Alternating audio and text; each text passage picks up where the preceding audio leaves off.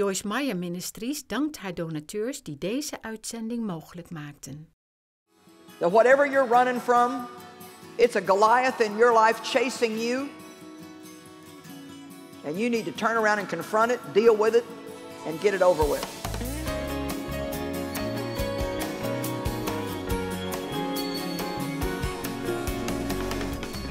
We're going to talk tonight about passing the going through test. We're talking about how we're tested in life. And let's look first at James chapter 1, verse 12. We always want promotion, but we don't always want to be tested and tried first to see if we're actually ready for that promotion that we're asking for. So James 1:12. Blessed, happy, and to be envied is the man who's patient under trial and stands up under temptation. For when he has stood the test and been approved, he will receive the victor's crown of life, which God has promised to those who love him. It's time for us to stop running from things. It's time to start confronting things and facing things and dealing with things and locating maybe some of the hard to do and more unpleasant things in your life that you have a tendency to procrastinate on and put off and put off and put off. And I would like to send you home ready to no longer, not only to not put those things off, but ready to attack those things and say, I am not going to keep letting this thing torment me and taunt me and make me feel guilty. I'm not going to let it continue to make me feel guilty. How many of you know that when we put it off and put it off and put it off, and we know we're supposed to do it, all it does is make us feel guilty? But it's time for me to face the Goliaths in my life. We've all got them, you know. Goliath could be a giant of debt, a lifetime of bad relationships. You just don't know how to get along with people. A lot of bad choices. So now instead of beginning to make good choices, sometimes we just want to sit around and feel sorry for ourselves because our life is in such a mess. Perhaps Goliath for you is a life that's just seriously out of order in lots of areas. Maybe you don't have one Goliath, maybe you've got his whole family. And one thing I want to say really early in this message is, and I don't want you to forget this, when I'm finished tonight and you may think, you know what, man, I got 20 things in my life that I need to do that with. Take them one at a time. You don't have to overcome everything all at once. You just need to be making progress. Amen? Because if you try to look at the whole thing at once, it's going to overwhelm you. So what you need to do is ask God to help you choose an area that you need to get straightened out, you need to confront with Jesus by your side. And then you're going to work with God on that thing until you know that that Goliath has been slain. And then God will bring you another one. Perhaps your Goliath is a dirty house.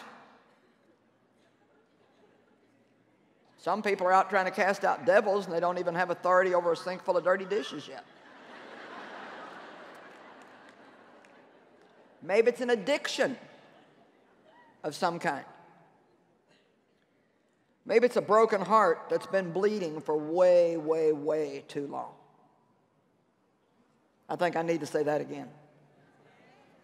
Maybe it's a broken heart, a bruise or a wound emotionally that's been bleeding for way, way, way too long.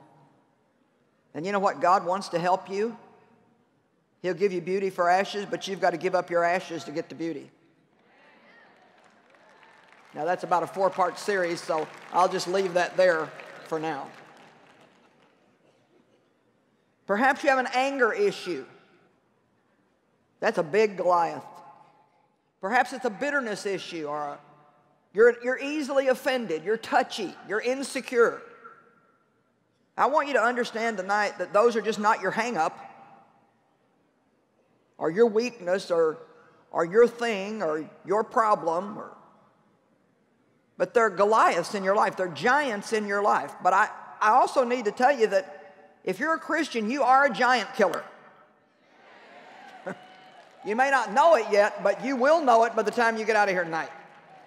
You are a giant killer. Now, we want to look for just a little bit at David and the story of Goliath, because there's so many lessons that we can learn from this. Let's go to 1 Samuel chapter 17, beginning in verse 32. 1 Samuel 17:32, David said to Saul, "Let no man's heart fail because of this Philistine. I'll go out and fight with him." Now, David is just a young boy, and he's been out in the field taking care of sheep. And his brother belittled him, said unkind things to him. When the prophet came to anoint a new king and knew it was to be of that household, they thought so little of David that they didn't even bring him in from the field to be considered. But even when you're being slighted by other people, God can have his eye on you, and he can have you in a place where he's training you for greatness. Amen? So all of these Israelites standing around staring at this giant, the giant's making fun of Israel, and it's really bothering David. He doesn't like the fact that all of these so-called men of God are just standing around letting Goliath rule. And so he said, "I'll go." Well, they didn't think David could go, and, no, you can't do that. You're too young. You're too this. You're too that. And in verse 34, David said to Saul, "Your servant kept his father's sheep, and while I was doing that, there came a lion and then a bear, and they took a lamb out of the flock, and I went out after it and killed it, delivered the lamb.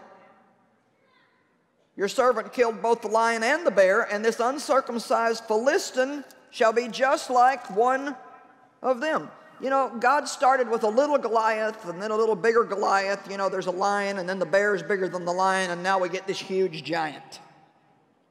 Have you ever noticed that sometimes God will call you to conquer little things, and then it's a bigger thing? And sometimes you think, is this ever going to be over with? Well, I don't want to disappoint you, but probably not.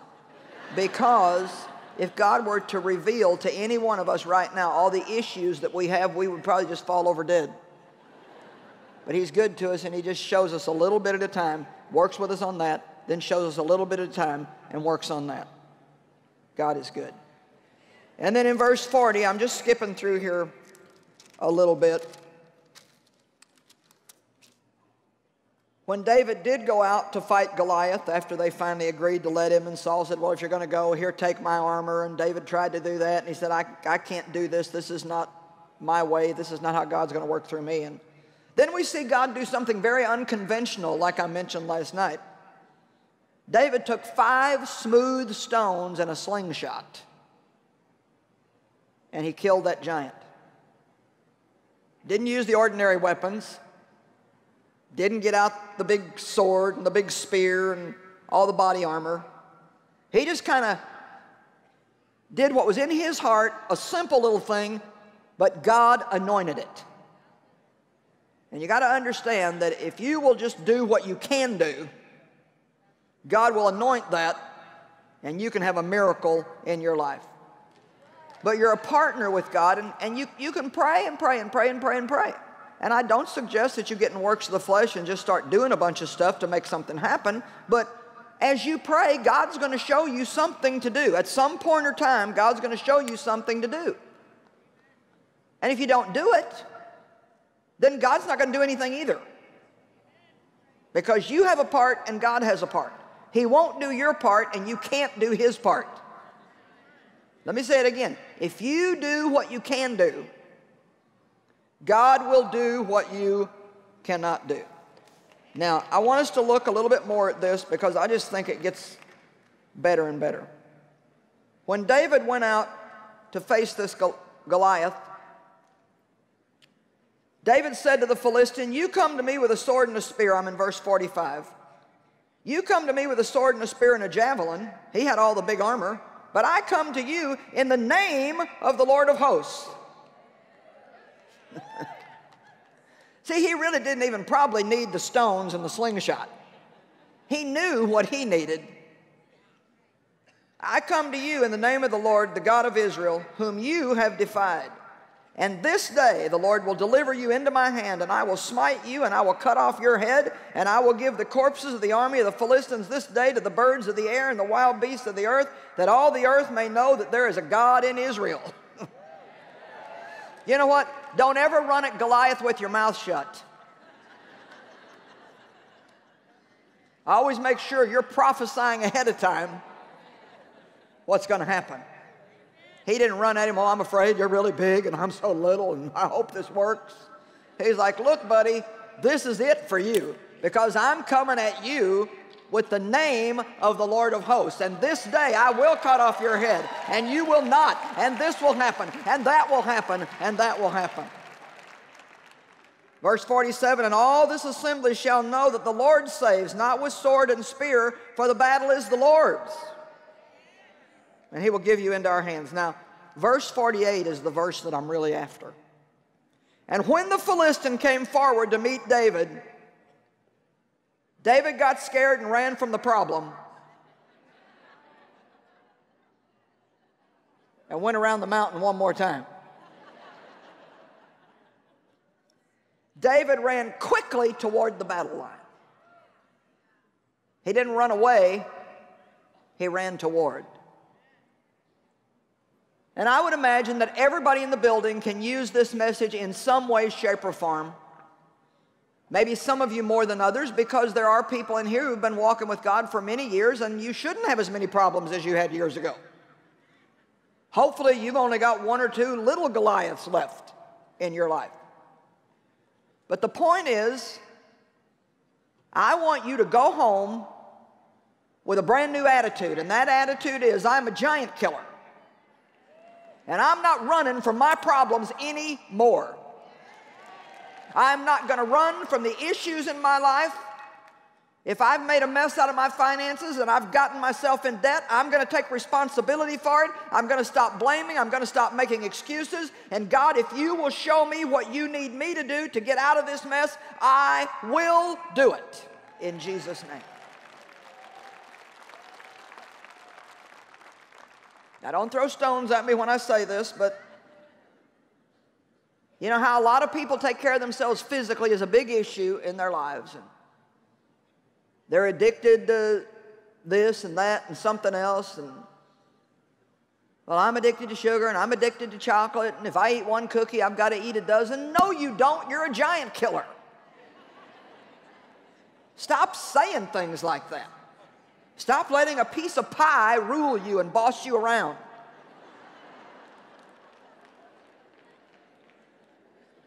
Don't get up every morning thinking, oh, well, you know I need to start a diet. Well, I know I need to. God, I just don't know what my problem is. I could probably tell you, but you might not like me if I did. It's not easy, but you can do it. The longer you've had a problem, the more rooted it is in your life. But you are a giant killer.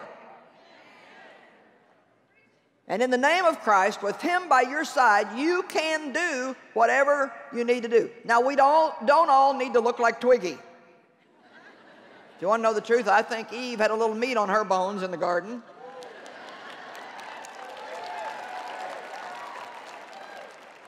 We don't all have the same body shapes or the same body sizes, and people are just put together differently. But what you need to just start praying is that God will help you feel good and look good and eat right and have energy, and that you will weigh what He wants you to weigh, whatever that is. You know, we get too obsessed with it in our nation. And the bottom line is if it's an issue to you, then don't let it rule you anymore. Don't try to get rid of the whole problem in 2 weeks. Just get some good habits and you'll be amazed over a period of time. If it takes a year, if it takes 2 years, as long as you're making progress, then you're going to feel good about that. I think we do too many instant quick fixes and then we end up right back where we started and sometimes worse off. Whatever the problem is, you need to go home and confront it. If you have an anger issue, you need to make a decision. That is a giant in my life. I spend way too much time angry, and I'm not going to waste my time like that anymore. I'll impart a revelation to you. You're not going to go through life and get everything the way you want it all the time. You need that revelation again? You're not going to go through life and get everything you want all the time. And you need to learn to be happy anyway.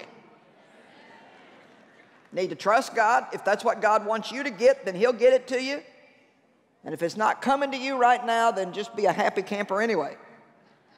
Now, what are you going to need to do to be free? You're going to need to study. You're going to need to look up every scripture in the Bible on anger, and you need to write them out in longhand and put them on your computer if you use that, and put them on your, whatever you call all those gizmos you carry around. I've got a BlackBerry, you know, what, iPods and iPads and, you know, whatever. They got it all out there. Amen. I have made progress. I have a Mac computer. I'm still learning how to operate it, but I got one. Hallelujah. And then you're going to need to pray. And you're going to need to read books. And even if you have to, you might need to get a little professional help. But one thing is for sure, you got to make your mind up. I will not stay angry the rest of my life. I will not keep bleeding on the inside the rest of my life because of something that was done to me 20 years ago. I am not going to get stuck in a moment in my life and give up my future because of something that's over and done with that I can never go back and undo.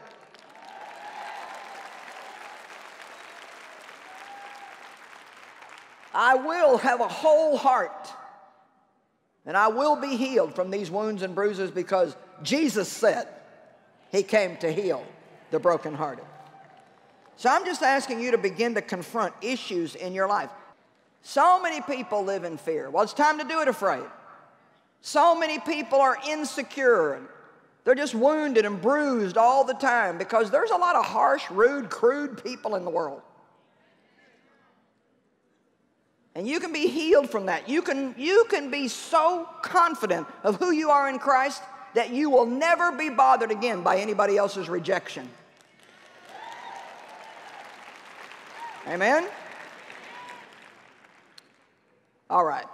Now, Acts chapter 7, verse 23. We got some good stuff here. Acts chapter 7, verse 23. I'm going to show you over the next half an hour or so that what you run away from, you're going to run back into somewhere else in your life. And if God's telling you to confront something and you run from it, God will make you go back and deal with that issue, or you will not be able to go on. When I began to try to serve God seriously, and I knew He was calling me into ministry, there was a couple things that God really dealt with me about from my past that I needed to go back and take care of. One of them was He told me I needed to go confront my father because all the years that he had abused me, that had just been, nobody talked about it. It was just like he didn't talk about it, I didn't talk about it, my mother didn't talk about it. Nobody talked about it. And I had this huge mess in my life, and I'd never even said anything to him because I was so afraid of him. And God told me that I had to go and confront him, and I had to sit down and say, it's time that we talk about what you did to me. Well, you don't know, you don't even begin to know how scared I was because he manipulated and controlled me with fear for years. But can I tell you that if I wouldn't have done that, I wouldn't be here now? I mean that.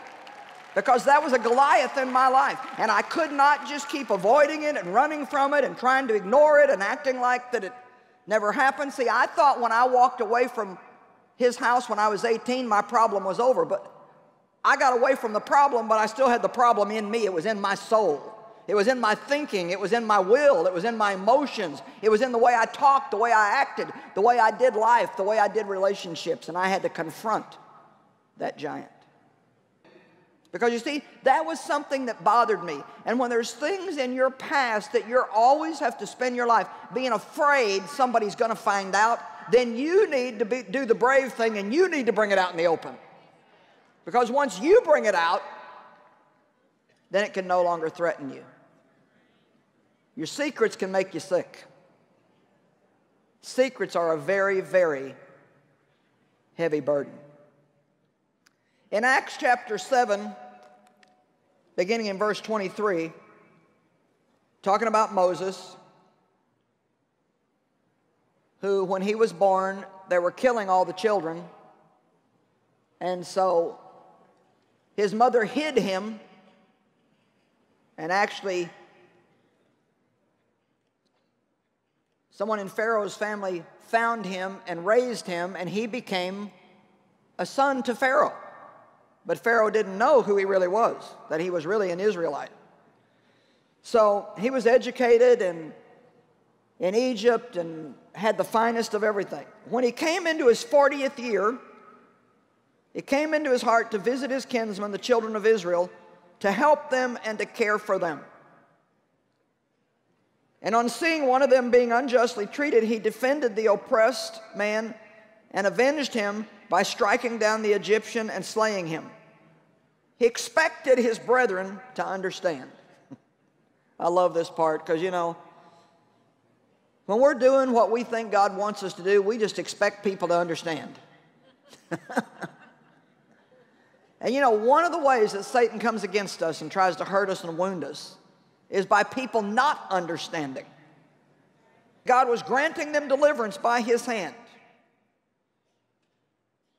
taking it for granted that they would accept him. But they didn't. Moses wanted to help them, and they rejected him. And he didn't get it. Why they didn't get it? It's like, hey guys, I'm trying to lead you out of this mess. God sent me. I'm trying to help you.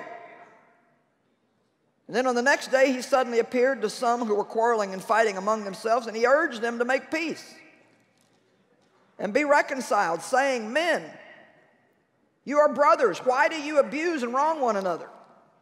Whereupon the man who was abusing his neighbor pushed Moses aside, saying, who appointed you a ruler and an umpire and a judge over us? Do you intend to slay me as you did the Egyptian yesterday? At that reply, Moses sought safety by flight into the country of Midian, where he became the father of 2 sons. And after 40 years, now, here's the thing. Did God tell him to run away? He ran away. Now, he learned a lot out in the desert, and God used him 40 years later in a mighty way to lead the Israelites out of bondage, the same thing he tried to do 40 years before. And he had a lot to learn. He tried to take things into his own hands. He felt like it was the right time. Maybe it wasn't the right time. But my point is that maybe he could have learned it quicker if he would have stayed in Egypt and confronted the issue head on rather than running from it. Maybe if he would have went to Pharaoh and told him the truth. Maybe Pharaoh loved him enough and God would have given him enough favor that things could have turned out drastically different. But he ran. Everybody say he ran. Now I want you to watch this because this just gets really, really good.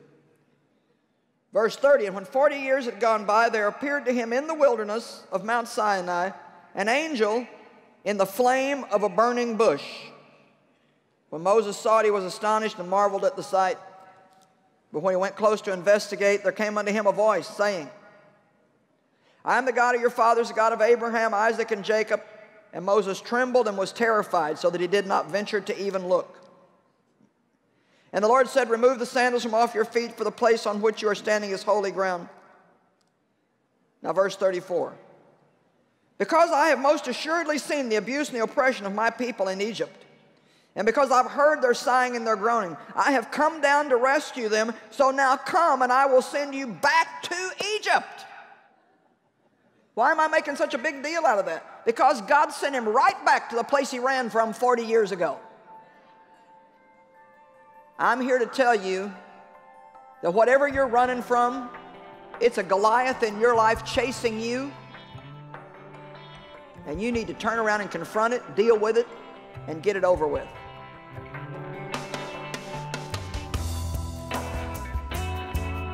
Well, if you've been watching the program today and you're going through something that's very, very, very difficult, I just want to encourage you that God is faithful. Don't pay too much attention to how you feel. That doesn't mean that your feelings are not important to God. But you can't really base your decisions on how you feel, because when you're in a time that's really difficult, feelings can go pretty wild.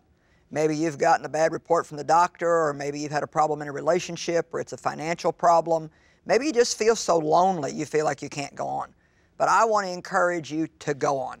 I want to encourage you to take that next step of faith, because you know what? You could be just 1 or 2 steps away from your breakthrough. The enemy, and we all have enemies, always wants to just wear us out. He wants to get us to the point where we just say, I cannot go through this anymore. I give up. But I'm encouraging you today not to ever give up on God's good plan for your life. We do go through tests, but they help us build character, the godly character that Jesus displayed during his time here on earth.